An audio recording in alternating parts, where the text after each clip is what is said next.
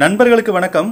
இன்றைய மருத்துவ குறிப்பில் நாம வீசிங் பிரச்சனை, அதாவது மூச்சு திணறல் பிரச்சனைக்கான ஒரு முழுமையான தீர்வை தான் பார்க்க போகிறோம். என்னுடைய முகநூல் பக்கத்தில் ஒரு நண்பர் கேட்டிருந்தாரு, இது மாதிரி எனக்கு வீசிங் பிரச்சனை ரொம்ப அதிகமாக இருக்குது, நான் பல இடங்களில் மருத்துவமனையில் காமிச்சிட்டேன், எனக்கு வீசிங் பிரச்சனை இன்னும் சரியாகலை அப்படின்ற மாதிரி என்கிட்ட கேட்டிருந்தாரு. ஸோ அதுக்கான பதிவாக தான் நான் இந்த பதிவு நான் இன்றைக்கி போடுறேன். ஸோ கண்டிப்பாக இது நிறைய பேருக்கு ரொம்பவே பயனுள்ளதாக இருக்கும். ஸோ இதை எப்படி பயன்படுத்தலாம் அப்படின்னு நான் சொல்லிடுறேன், பார்த்துருங்க. ஸோ நான் முதல்ல காமிச்ச மாதிரி எருக்களை செடியில் இருக்க பூக்களை யூஸ் பண்ணி தான் நம்ம இந்த மருத்துவம் ரெடி பண்ணியிருக்கோம். இது கூடவே இன்னும் ஒரு சில பொருட்களை ஆட் பண்ணி தான் நான் இதை பண்ணியிருக்கேன்.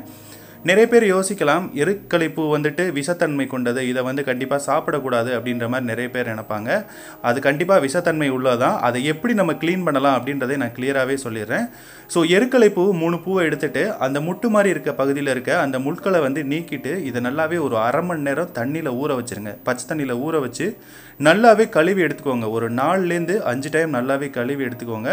அந்த மகரந்தமாக இருக்கட்டும், அதே மாதிரி அதில் இருக்கக்கூடிய அந்த வெள்ளையாக இருக்கக்கூடிய அந்த பகுதிகளாக இருக்கட்டும், இது எல்லாத்தையுமே நல்லா கழுவி எடுத்துக்கோங்க. ஸோ இதே மாதிரி 4-5 தடவை நீங்கள் அதை கழுவி எடுத்துக்கிட்டிங்கன்னா அதில் இருக்க அந்த நச்சுத்தன்மைகள் எல்லாமே போயிடும்.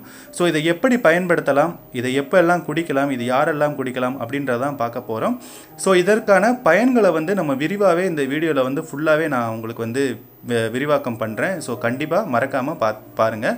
ஸோ இன்றைக்கி 2 டம்ளர் அளவு நான் தண்ணி எடுத்திருக்கேன். ஸோ 2 டம்ளர் அளவு தண்ணி நாம் ஆட் பண்ணக்கூடிய பொருட்கள் எல்லாமே சேர்ந்ததுக்கப்புறம், இது நல்லா கொதித்ததுக்கப்புறம் 1 டம்ளர் தண்ணி ஆகணும். ஸோ அது வரைக்கும் நம்ம இந்த தண்ணியை நல்லாவே கொதிக்க விடணும். ஸோ இதுக்கான பொருட்கள், அதாவது என்னென்ன பொருட்கள் இதில் ஆட் பண்ண போகிறோம் அப்படின்றத பார்த்துடலாம். ஸோ இஞ்சி ஒரு துண்டளவு எடுத்துக்கோங்க. இஞ்சி பொதுவாகவே நீங்கள் எப்போவுமே இது மாதிரி நாட்டு மருந்துகளை ஆட் பண்ணும்போது தோலை உரிச்சிட்டு நல்லாவே கழுவி எடுத்துகிட்டு நீங்கள் அதுக்கப்புறம் ஆட் பண்ணிக்கோங்க. ஏன்னா தோலில் ஒரு விதமான நச்சுத்தன்மைகள் இருக்குது இஞ்சியில். ஸோ அப்படியே தோலோடு ஆட் பண்ணாமல் இது மாதிரி தோலை உரிச்சிட்டு ஒரு சின்ன உரலில் வச்சு இடித்து எடுத்துக்கோங்க. பாருங்கள், நான் அதை எப்படி இடித்து எடுத்திருக்கேன்னு பாருங்கள். இல்லை உங்களால் உரல் இல்லை அப்படின்னா உங்களால் எதால் வச்சு இடிக்க முடியும் அப்படிமோ அதால் வச்சு நல்லாவே நச்சு இதே மாதிரி எடுத்துக்கோங்க. ஸோ இது கூடவே இன்னொரு பொருளையும் நான் ஆட் பண்ண போகிறேன். ஸோ இஞ்சி, அதாவது நான் எடுத்திருக்கக்கூடிய அந்த மிளகுகளை வச்சு தான் நான் இதை நச்சு எடுத்து காமிச்சிருக்கேன். ஸோ பாருங்கள், இப்போ இஞ்சியை நான் நல்லா நச்சு எடுத்துட்டேன். ஸோ இது கூடவே ஒரு 10லேருந்து 15 மிளகு, அதாவது நம்ம சமையலுக்கு பயன்படுத்தக்கூடிய அந்த கருமிளகை பயன்படுத்துங்க. ஸோ இதையும் நல்லாவே அது கூட சேர்த்து நச்சு எடுத்துக்கோங்க. ரொம்ப பொடியாக நச்சு எடுக்க வேணாம், 1 பாதியாக நச்சாலே நீங்கள் போதும். பாருங்கள், ஸோ இது எல்லாத்தையுமே நம்ம ஆல்ரெடி எடுத்து வச்சுருக்க அந்த தண்ணியில் ஆட் பண்ணிக்கலாம். ஆட் பண்ணி இதை நல்லாவே கொதிக்க விடுங்க. பாருங்கள், ஸோ வீசிங் பிரச்சனை இருக்கவங்களுக்கு எதனால் அந்த வீசிங் பிரச்சனை ஏற்படுது அப்படின்னு பார்த்தீங்கன்னா, நாள்பட்ட நெஞ்சு சளி, அதாவது நாள்பட்ட நெஞ்சு சளி நம்ம உடம்புலேருந்து வெளியிலே போகாமல் அப்படியே நம்ம மார்பகங்களில் அந்த சளி தங்கிடுது. அதே மாதிரி நம்ம பார்க்கக்கூடிய வேலைகள், நிறைய பேர் இரவு பணிக்கு போவாங்க. அதே மாதிரி பல பிரச்சனைகள் இதில் உள்ளடங்குது. காற்று மாசுபாடு காரணமாகவும் இந்த வீசிங் பிரச்சனை ரொம்பவே அதிகமாக இருக்குது. ஸோ ரொம்ப காரணங்கள், இதனான முக்கியமான காரணங்கள் என்னன்னு கேட்டிங்கன்னா, நம்ம உடம்பில் ஏற்படக்கூடிய அந்த ஒரு விதமான சளி பிரச்சனையினால தான் இந்த வீசிங் பிரச்சனையே ரொம்ப அதிகமாக இருக்குது. அதை மார்பகங்கள்லேருந்து நம்ம உடம்புலேருந்து சளி வெளியில் போகாமல் அப்படியே நம்ம உடம்புலே தங்குறதுனால தான் நமக்கு அந்த ப்ரீத்திங் பிரச்சனை ரொம்பவே அதிகமாக இருக்குது. இதுவரை நிறைய பேர் நிறைய பொருட்களை யூஸ் பண்ணியிருப்பாங்க. ஸோ வீசிங் பிரச்சனைக்கு என்னென்னமோ யூஸ் பண்ணி பார்த்துருப்பாங்க, அதெல்லாம் சரியாக இருந்திருக்காது. ஸோ இதே மாதிரி நாட்டு மருந்துகளை, நான் சொல்லக்கூடிய விஷயங்களை நீங்கள் ஃபாலோ பண்ணுங்கள். உங்களுக்கு ஒரு 7 நாளில் உங்களுடைய வீசிங் பிரச்சனை சுத்தமாகவே ஸ்டாப் ஆயிடும். ஸோ இப்போ பார்த்தீங்கன்னா, நம்ம எடுத்து வச்சுருக்க எருக்களை பூவை திரும்பவும் ஒரு 4-5 தடவை நல்லா வாஷ் பண்ணிவிட்டு அதே உரலில் நச்சுட்டு நான் இந்த தண்ணி கூட ஆட் பண்ணிக்கிட்டேன். இது நல்லாவே கொதிக்கட்டும். இது கொதிக்க தான் உங்களுக்கு இதனுடைய சாறுகள் எல்லாம் நல்லா அந்த தண்ணியில் மிக்ஸ் ஆகும். அதே மாதிரி நம்ம இதை குடிக்கிறதுக்கும் ரொம்பவே சூப்பராக இருக்கும்.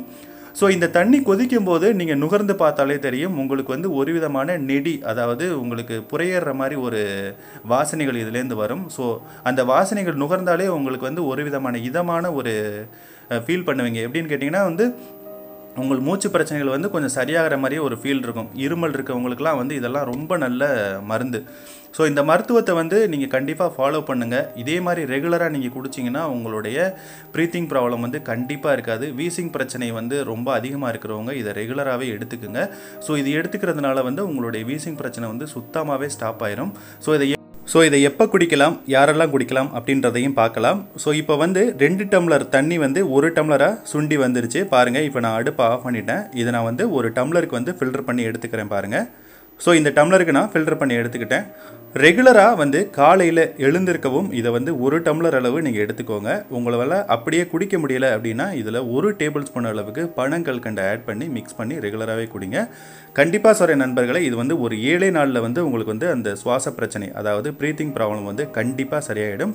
உங்களுக்கு வீசிங் பிரச்சனை அதுக்கப்புறம் வரவே வராது. இதே மாதிரி ரெகுலராகவே குடிங்க. கண்டிப்பாக வந்து இந்த வீடியோ வந்து உங்களுக்கு ரொம்பவே பிடிச்சிக்கும்னு நினைக்கிறேன். இந்த வீடியோ உங்களுக்கு பிடிச்சிருந்தது அப்படின்னா கவின் ஹெல்த் டிப் சேனலை லைக் பண்ணுங்கள். மறக்காமல் இந்த வீடியோவை உங்கள் நண்பர்களுக்கு ஷேர் பண்ணுங்கள். மீண்டும் ஒரு சூப்பரான டிப்ஸில் வந்து உங்களை சந்திக்கிறேன். ரொம்ப நன்றி.